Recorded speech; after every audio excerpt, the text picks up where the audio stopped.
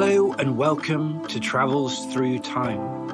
In each episode of this podcast, we invite a special guest to take us on a tailored tour of the past. Travels Through Time is brought to you in partnership with History Today, Britain's best-loved serious history magazine. You can read articles relating to this podcast and more about our guests at historytoday.com/travels. There is also a special subscription offer for Travels Through Time listeners.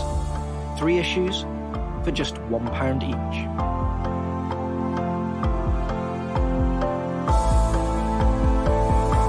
Hello, I'm Peter Moore, and this is Travels Through Time, the podcast where we examine 1 year in the past through 3 different scenes.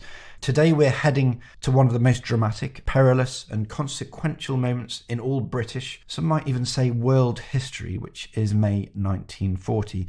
And we're being taken there by a writer who knows the time better than almost anyone else, and that is Andrew Roberts. Through his books on subjects like Waterloo, Wellington and Napoleon, Andrew has become a Sunday Times and New York Times bestseller. His great biographical subject, though, is Sir Winston Churchill, the figure we're going to meet today. His first book, 30 years ago, was about Churchill, and he's written 5 books with Churchill's name in the subtitle or titles since. And in October of last year, he published his major single-volume biography of the statesman, Churchill, Walking with Destiny. Welcome to Travels Through Time, Andrew. Thank you very much indeed, Peter. Before we start, I just want to ask you a little bit about Churchill's completely distinctive personality, because he is a figure that we all have in our minds in some way. But let's get back away from the legend to the person and the young man in particular. Harold Macmillan, and this is a quote you put right at the start of your book, and I really like, he calls him a half English aristocrat and half American gambler. But can you tell us a little bit about the younger Churchill? I'm thinking of the Churchill we might meet in around the year 1900. Well, the reason, of course, that Harold Macmillan called him that was that his mother was the daughter of an American gambler, a financial speculator, and his paternal grandfather was the Duke of Marlborough. And so he very much was this half one kind of person, half the other. And you very much get this in 1900, when he has been the world's best paid war correspondent. So he's willing to take the kind of risks that a speculator or gambler would take. He once said that there's nothing so exhilarating in life as to be shot at without result. And he also, of course, was the grandee in a sense as well, somebody who believed in the Tory democracy ideas of Benjamin Disraeli, who very much believed in noblesse oblige, and therefore also believed in the British Empire. So you have these things working together in the same person. Yeah, there's a wonderful bit in your book when you talk about the car that he first owned, the only French car that he had. And I always think you can tell a lot about a person by the car they own and the way they drive it. And you say that he had a French Moors, and is that how it's pronounced? Yes. I'm not sure. But he habitually drove fast, routinely jumped traffic lights, and occasionally went up onto the pavement when faced with traffic congestion. I think this just gives you a picture of Churchill trying out a bit of new technology, which he was always interested in. And cutting corners. Cutting corners. Yes, and sometimes going the wrong way round roundabouts as well. Oh, really? Although that I never actually managed to track down any examples of that. But yes, using the driving metaphor is a good one. In fact, he was a driving force, of course, and he liked to cut corners. Okay. To understand a man, Napoleon once said, look at the world when he was 20. That's fair. And I suppose when Churchill was about 20, the British Empire, as it was probably at its height in terms of extent and maybe in terms of confidence as well, would you say? And do you think was that a sustaining ideal for Churchill? It really was all his life, yes. I think you're right. When he was 20, they were only 3 years off the Diamond Jubilee, which in many ways is the highest point of the whole of the British Empire. And he did, of course, famously say in 1942 that he did not become the King's First Minister in order to preside over the liquidation of the British Empire. And yet, ultimately, of course, by the time he died in 1965, the British Empire was pretty much all over and done with. And so he himself saw himself as a failure, which is extraordinary, considering that we, of course, must see him, having been instrumental in helping win the Second World War, as one of the great successes in life. So this young Churchill that I'm just dwelling on for a moment before we start is, I think, a really pugnacious character. He's on the make. He's in a hurry. self-depreciating, interestingly, in certain cases. He's often quick to do down his intellect, which always intrigues me. The famous love for alcohol that we hear so much about is something you tackle in the book as well. You say that he was never really out of control drunk, as many imagined he was. No, he liked to show off about his drinking. I think you're right about his self-deprecating aspects. It's very rare for a politician to make himself out to be thicker than he genuinely is, and yet Churchill did do that in his, even when it wasn't warranted as well. Entirely unnecessary.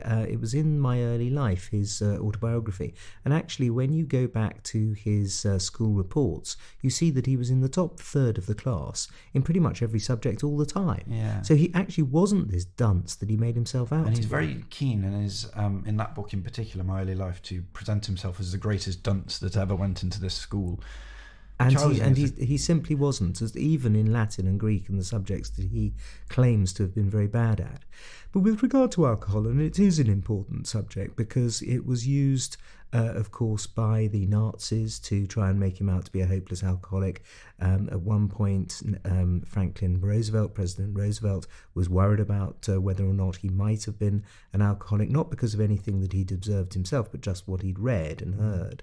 And also, of course, some revisionist historians today still attempt to make him out to be The fact is that he did drink an enormous amount, there's no doubt about that. However, he did have the most extraordinary capacity for alcohol. He had an iron constitution. And I think that the person who gets it best right is somebody who knew Churchill, the journalist C.P. Scott, who said that Winston Churchill couldn't have been an alcoholic because no alcoholic could have drunk that much. That's a nice way of putting it. And also, there's a nice quote here that you've got, which is from Churchill himself when he says, "A single glass of champagne imparts a feeling of exhilaration.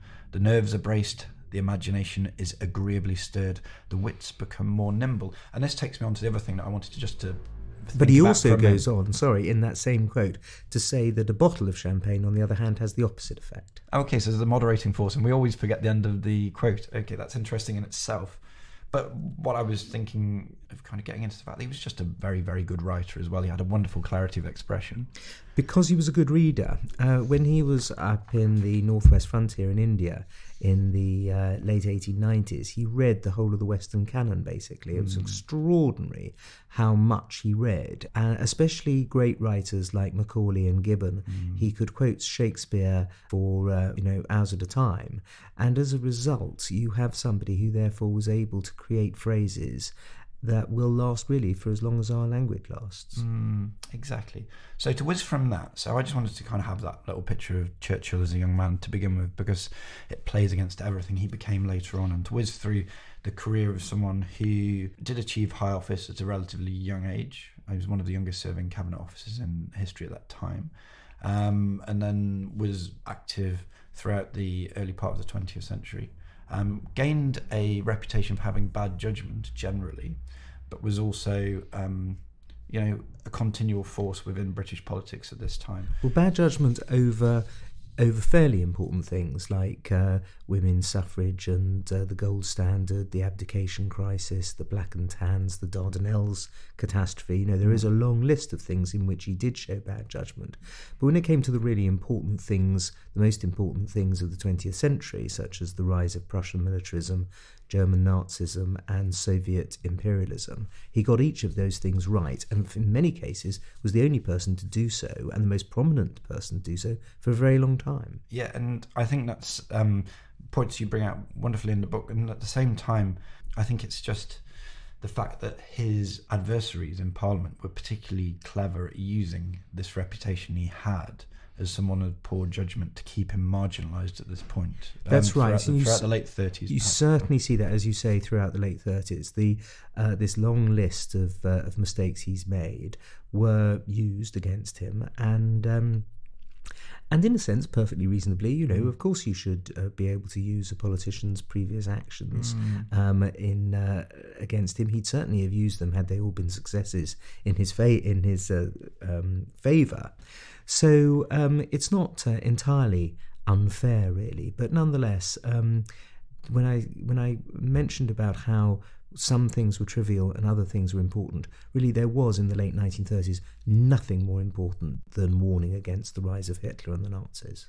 Brilliant. So let's go to the heart of the matter, which is May 1940, where Churchill, who's been this figure for so long on the political scene, really starts to move towards the premiership. That's basically the arc of the story we're going to tell today. But it all starts really on the 7th of May with what you call the Norway Debate. Do you want to tell us what the Norway Debate was in Parliament? The debate on both the 7th and the 8th of May 1940, which is known to history as the Norway Debate, was actually a debate on whether or not to adjourn the House of Commons. But because it took place in the immediate aftermath of the Allied defeat in Norway at the hands of the Germans, it obviously became a debate on not only the government campaign in Norway, but also actually on the Chamberlain government itself. And therefore the fate of the government was in the balance at this great two-day debate. Yeah, so you've got a long-standing policy of appeasement, which has then preceded the war in its opening stages through the winter of 1940. And then there's the extremely well-executed invasion of Norway and Denmark from the Nazis, which is the immediate contextual background to this. That's right. That happened on the 9th of April 1940. Yeah.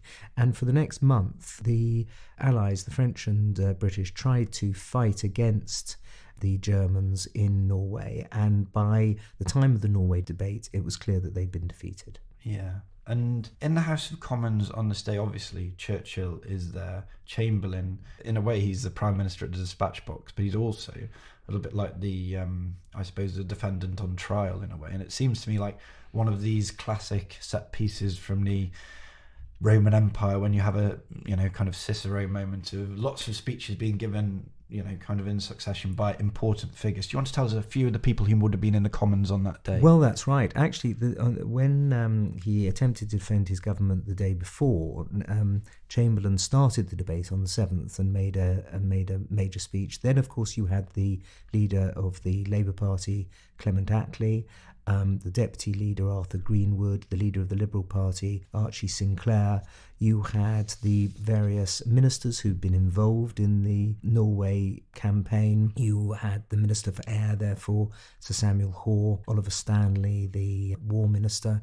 You had some of the most famous members of the House of Commons, such as the previous Prime Minister, Lloyd George. Also, you had important contributions made by former cabinet ministers, such as Leo Amery. You had a speech from the Admiral of the Fleet, who was also a Conservative MP called Sir Roger Keyes, who turned up with 6 rows of medal ribbons in his Admiral of the Fleet uniform. Tremendously imposing sight, as you can imagine. He'd won the Victoria Cross as well. And so there were a series of speeches made by some of the most serious critics of the government. Alfred Duff Cooper, who had resigned over the Munich agreement in 1938, and others. And it was therefore an opportunity really for the whole House of Commons to have a debate about the future of the Chamberlain government, and an awful lot of the people involved in it were either highly critical of the government, or many who should have been defending the government really just stayed silent and didn't. There were an awful lot of abstentions, and this was also something that was held to be highly detrimental for Chamberlain's chances of survival. So at the same time, I suppose there's an extra dimension to this as well, because whilst Chamberlain is maybe having lots of opinions broadcast or spoken aloud about his performance as Prime Minister, you've got sitting very, very close to him the person that many would prefer to be in his place, Churchill. So that's a peculiar position for Churchill to be in. Would he be immensely enjoying this occasion, do you think? If he was enjoying the occasion, he wasn't allowed to make it clear. He very much had to defend the Prime Minister and the government, not least, of course, because he had, in fact, in Norway, been equally as responsible for the decisions that were taken as anybody else. He was First Lord of the Admiralty, a very important position in charge of the Royal Navy, and it was a largely naval operation in Norway. So he had his own position to defend. And although there were some in the House of Commons who wanted him to take over rather than have Chamberlain. Overwhelmingly, the largest body of opinion was that of the ordinary Conservative backbencher, and they tended to support Neville Chamberlain still very much. You see this actually when the vote was taken, when the government actually won that vote by 281 to 200. But because that was such a huge drop the size of the majority from the size of the majority from the previous general election in 1935, it was seen as a massive moral defeat for the government. But do you say at the same time there were these incredibly important figures in British politics making speeches? So you've got Lloyd George, who's critical, very critical. Maybe, there's an element of revenge in what he's saying as well. Very much, yes, because Lloyd George hated Neville Chamberlain ever since Neville Chamberlain had been instrumental in helping bring him down as Prime Minister in October 1922. He'd been waiting for this moment. He'd been sharpening his knife. His knife was very sharp at this point. He loathed Neville Chamberlain, and so when he said that everybody needed to make sacrifices in this war and what the Prime Minister needed to do was to sacrifice the seals of office, it was a jibe that he'd been waiting for years to make. The intervention I always think of being hugely significant that you mentioned is the one from Leo Amery when he says, "You've sat here too long for any good you've been doing," which is an echo of Cromwell, isn't it? A direct quote from Oliver Cromwell in expelling one of the parliaments. "Depart, I say, and let us have done with you in the name of God, go." And it's one of those lines, isn't it, that just, it must, you talk about Chamberlain being white as chalk as he sat there listening to these verdicts on his leadership. And he won the vote, but there was a great moral loss of power, wasn't there? That's right. And so his premiership was flung into huge doubt. And it was felt, especially by senior figures in the Conservative Party, that what was needed more than anything else really was a national government, a proper national government in which the Labour Party and the Liberal Party came in and therefore presented to Hitler a united coalition. And the question then was going to be whether or not Labour and the Liberals would be willing to enter that government with Neville Chamberlain as the Prime Minister. It's a tremendous set-piece scene, really is. And you mentioned that, very strangely for the House of Commons at this point, there are some visual records of what was happening. Was there a surreptitious photographer in the gallery, or was it something there was an actual MP. He wasn't in the gallery. He was on the floor of the House of Commons. He was called John Moore Brabazon. He had bought a little Minox camera, a tiny little thing about only 1 inch by 2 inches or so. And against all the rules of the House of Commons, he started taking photographs of the actual Norway debate as it was going on. This is very unusual at this time, to have a visual record of such an important occasion. Entirely unknown, and it's the only one that we have, actually, of the House of Commons sitting at that time. What can we see in these photos? Are they clear? Or they're not. They're fairly smudgy, but we can see Chamberlain on his feet. We can see Winston Churchill sitting down quite close to him.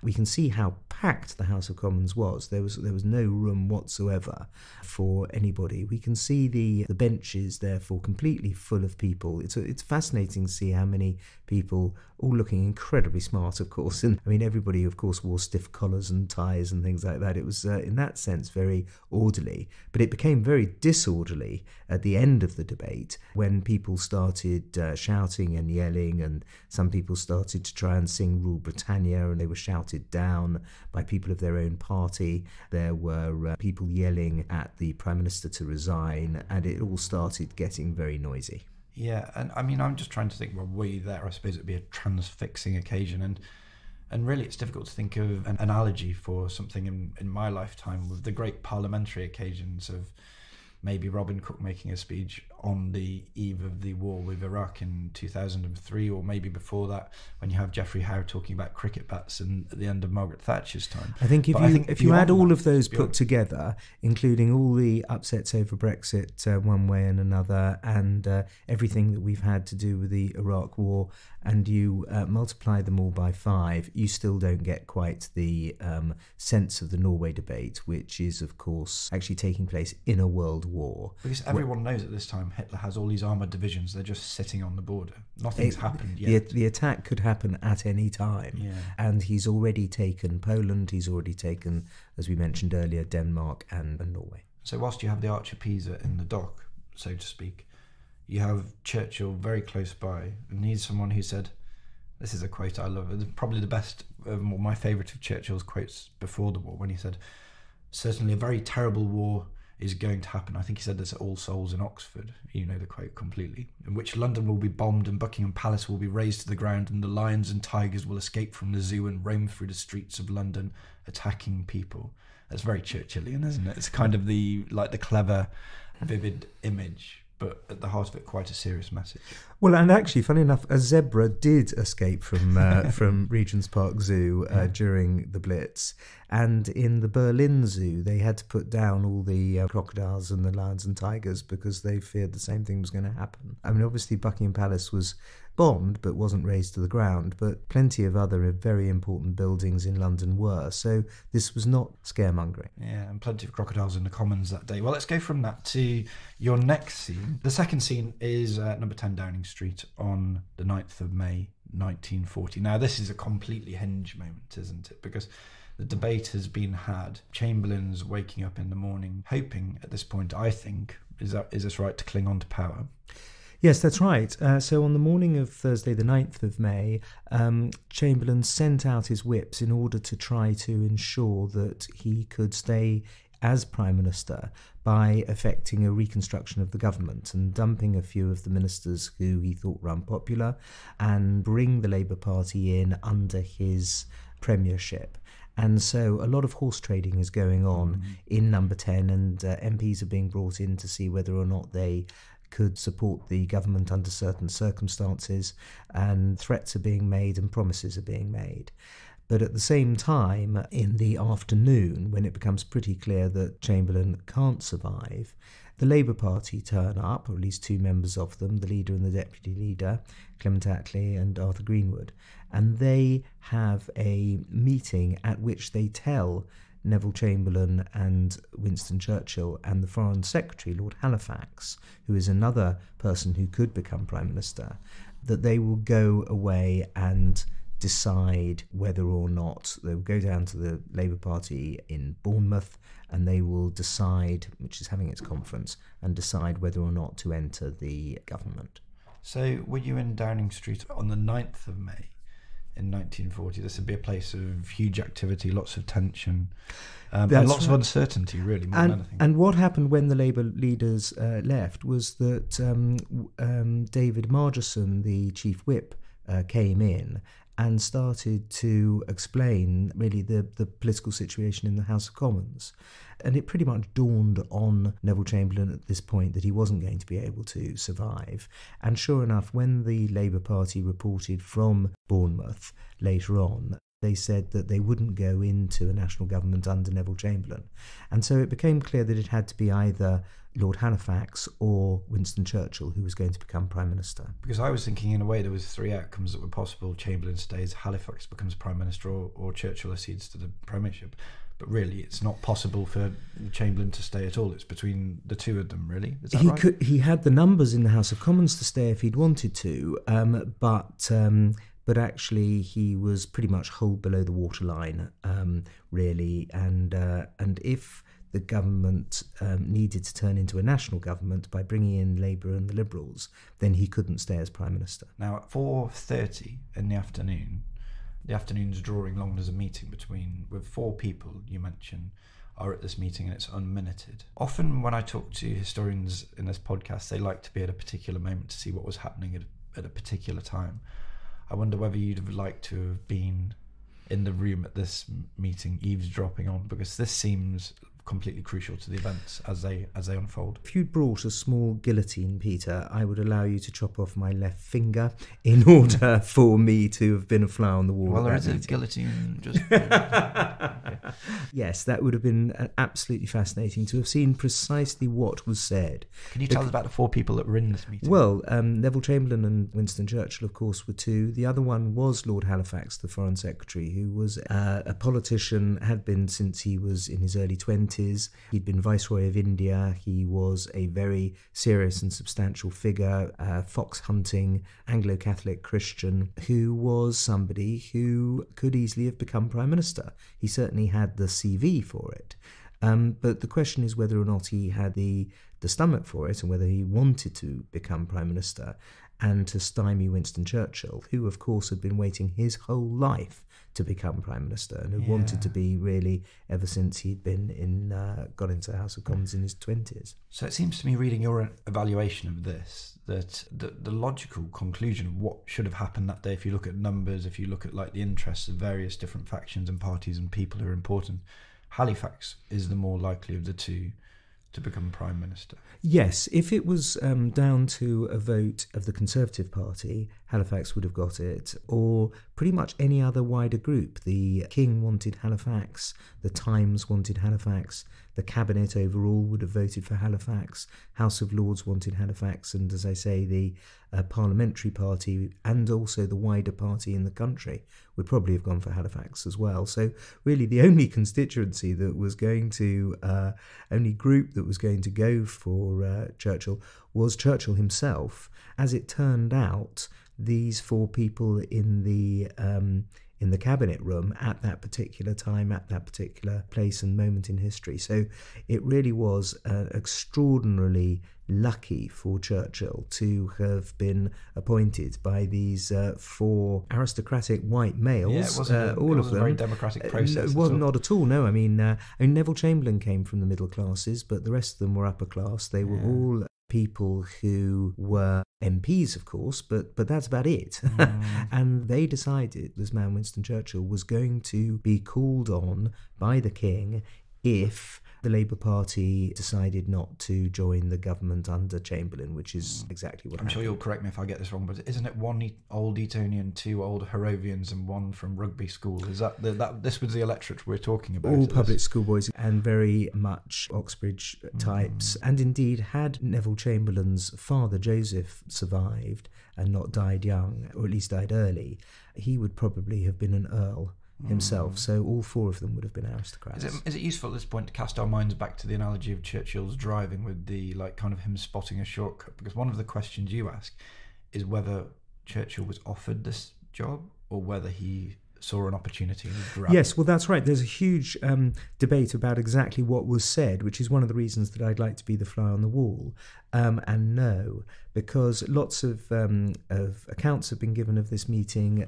All of the people there had different recollections of it. Winston Churchill's is, I believe, the least believable of them.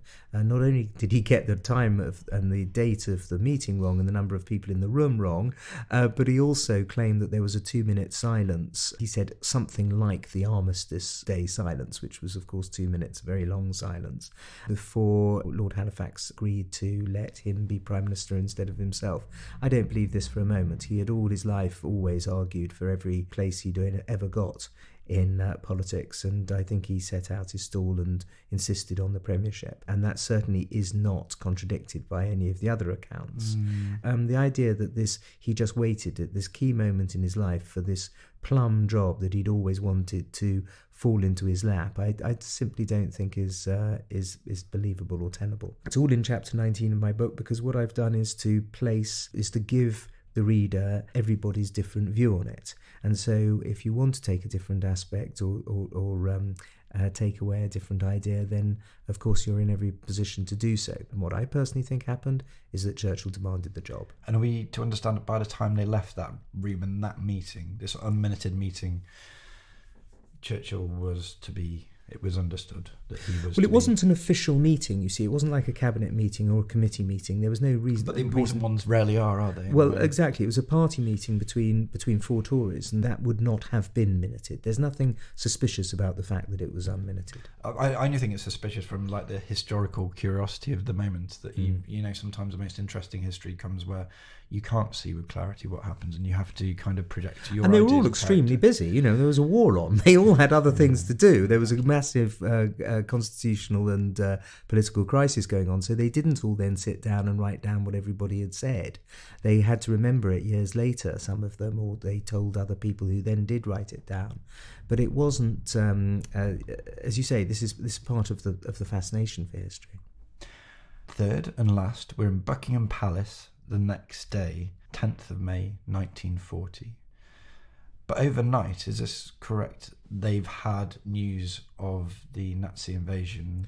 Is that correct? That's right. At dawn on the 10th, Friday the 10th of May 1940, Hitler unleashed blitzkrieg on the west, invading Holland and Belgium and Luxembourg.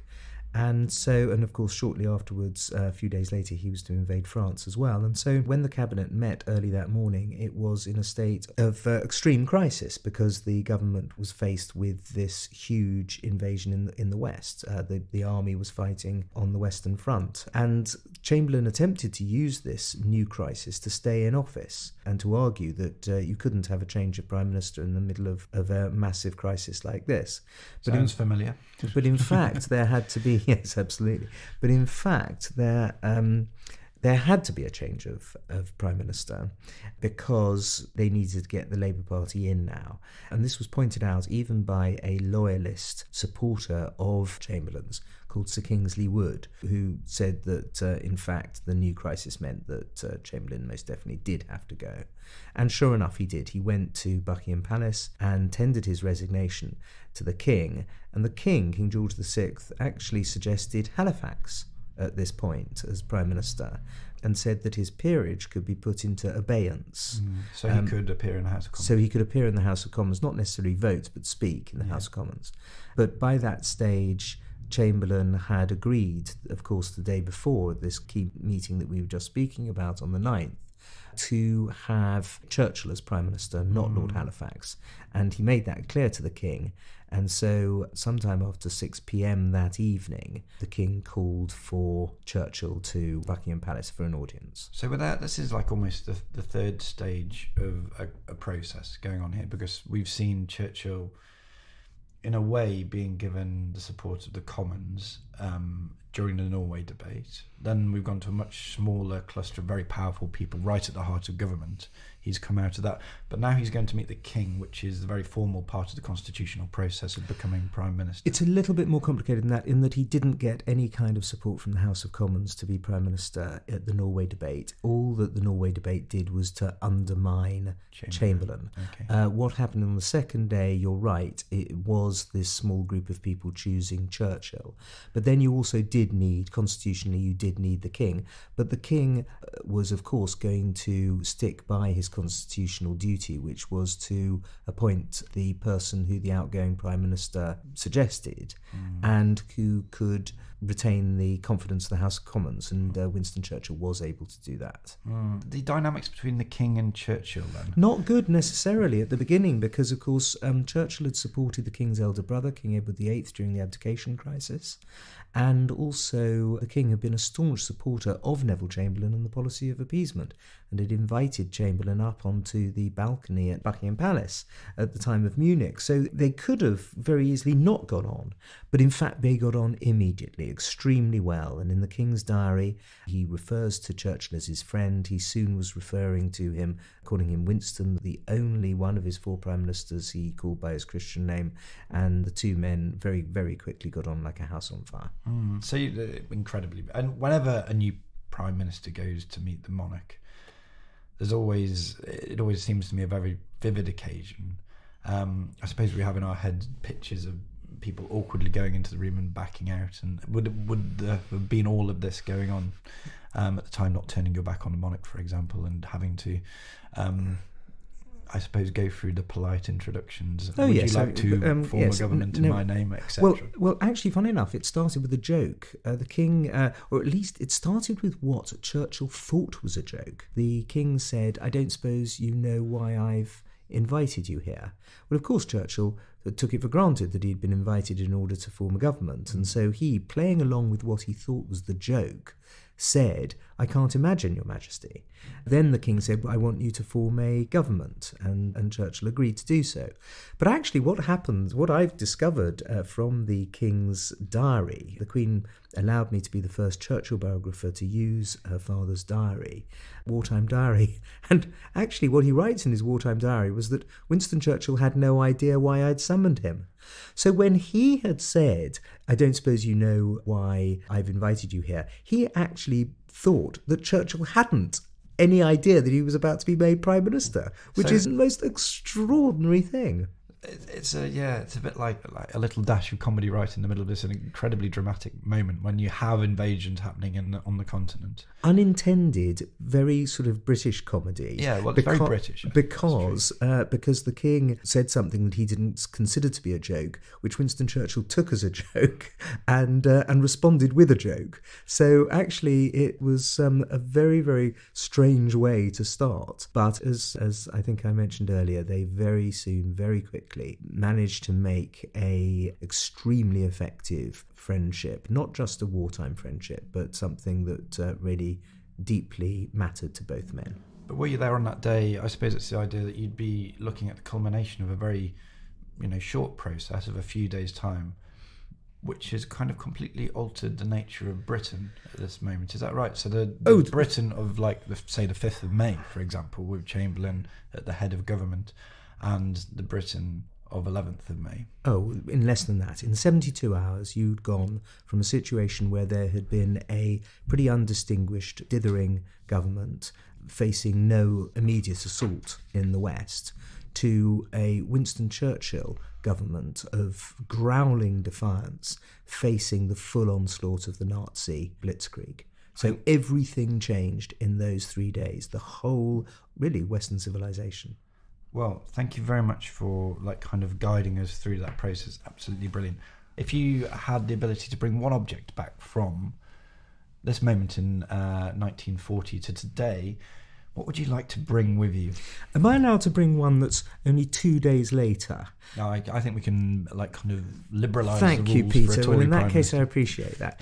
It would be be Winston Churchill's blood, toil, tears and sweat speech that he made in the House of Commons as Prime Minister. Would this be the kind of the notes for it, or the actual script? It would be the actual script. Right, it's wow. in the Churchill papers at Churchill College archives. I would like to liberate it from the archives and keep it in my house. So that would be the thing that I would like to do with. I don't think you can do much better than that. Just a few words about the book, Walking with Destiny. I mean, the whole idea of the book really is based around this idea that you've got that from a very young man or a boy even, Churchill had a feeling, or a foresight even, maybe more than that, I don't know, that he was going to be the person who one day would save the British from an invasion. Indeed, you've got an account of him as a 16-year-old boy. On the 10th of May 1940, that great day on which he became Prime Minister, he was to write of that day later, "I felt as if I were walking with destiny, and that all my past life had been but a preparation for this hour and for this trial." And what I've tried to do in this book is to look at the beginning part of that sentence, the bit about walking with destiny, because ever since he was a 16-year-old schoolboy, he had told his best friend that he believed in their lives that there would be great struggles, great upheavals, and that Britain would be in danger of invasion, and that he would be called upon to save London and save England. And, of course, half a century later, that's exactly what happened. And this sense of destiny is something that he kept with him throughout his life, and it was only underpinned by the many occasions in which he had close brushes with death, both in peacetime and, of course, in wartime. And so it is an essential part of understanding Winston Churchill, this concept of his walking with destiny. Well, you divide the book into two parts, which you have the preparation and the trial. And what I really liked about our scene selection is they're right in the middle. When all the preparation has been done, the trial is just beginning.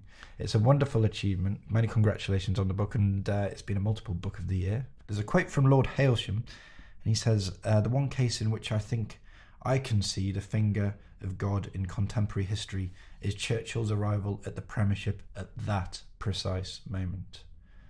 Let's leave it there. Thank you very much for talking with us today on Travels Through Time, Andrew Roberts. Thank you, Peter.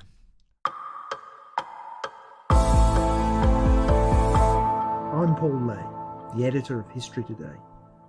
On our website, you'll find articles written by experts relating to Andrew Roberts' travels.